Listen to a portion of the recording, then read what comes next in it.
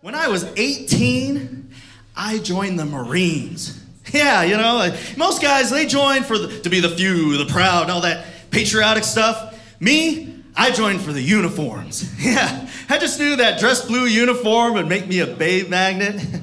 Unfortunately, it doesn't really work when you're surrounded by a bunch of guys wearing the same damn thing. Not that it really mattered, though. Nah, but, you know, I really thought that maybe I could meet that special lady in the Marines. And then I realized there's that unofficial slogan they don't really tell you about when you sign up. Yeah, the Marines, where the men are men, and so are the women.